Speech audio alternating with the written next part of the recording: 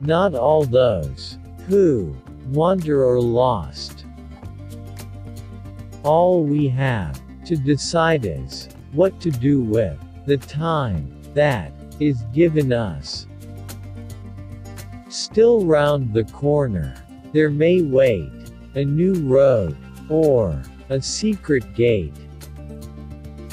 All that is gold does not glitter, not all those who wander or lost.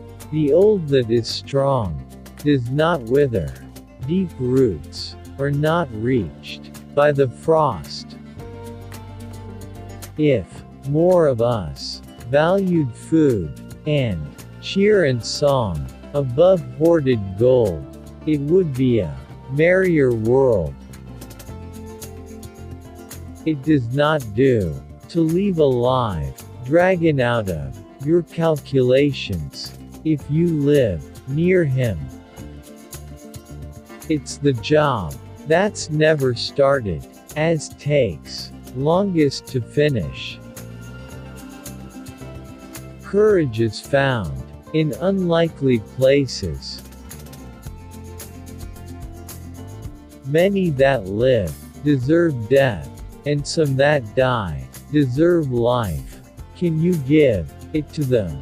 Then do not be too eager to deal out death in judgment, for even the very wise cannot see all ends. The wide world is all about you.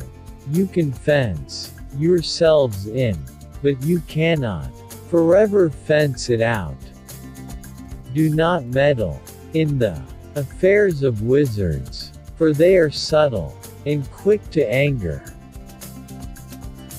Faithless is he that says farewell when the road darkens. Shortcuts make long delays.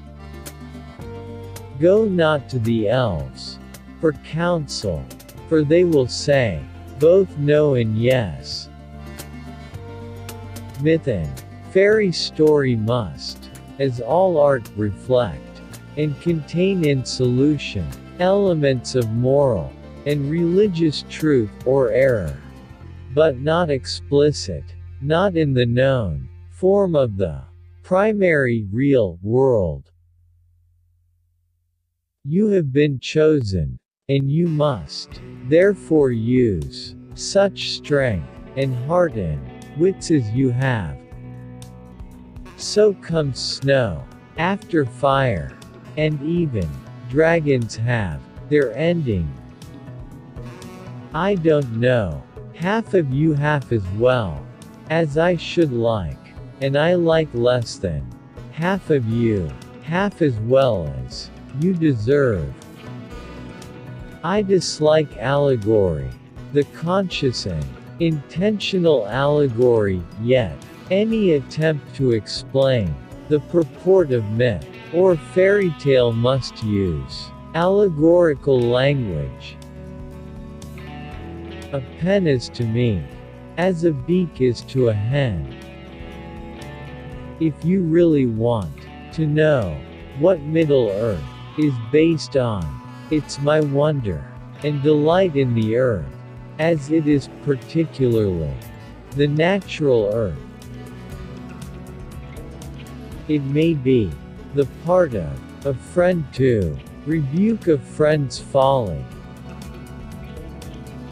They say it is the first step that costs the effort. I do not find it so. I am sure I could write unlimited first chapters. I have indeed written many. A box without hinges, key or lid, yet golden. Treasure inside is hid.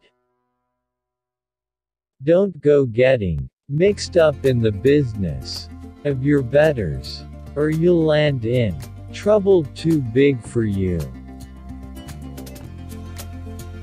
I never liked Hans Christian Andersen because I knew he was always getting at me.